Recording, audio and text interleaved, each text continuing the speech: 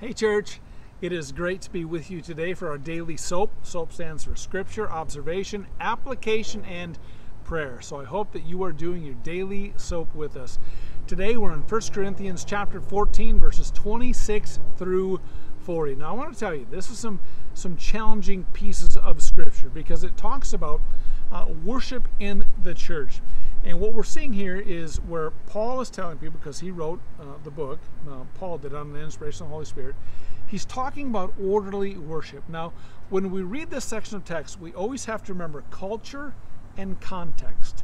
Culture and context, because this is the section of Scripture where it talks about women should be silent in church and people who should speak in tongues and how it's interpreted and this and that. But we have to remember that Scripture always has layers to it.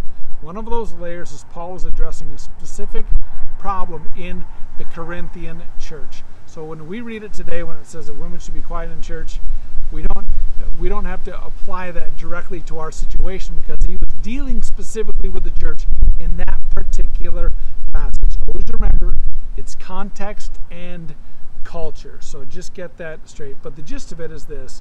It says, verse 26, "What then shall we say, brothers and sisters? When you come together, each of you has a hymn or a word of instruction, a revelation or tongue or interpretation. Everything must be done so that the church may be built up." That is in verse 26, and you can read 26 through 40. But it basically is saying that whatever spiritual gift that you have, you should bring it to church. Because if you don't bring your gift to church and use it amongst the body of believers, that's one gift that will never be seen. You have a gift. Use it for the glory of God and use it in the formation of the church. In other words, in making disciples, use your gift. That is our daily SOAP. Pray about that and ask yourself, think about this. How am I using my gift for the glory of God in my local church? Blessings on you.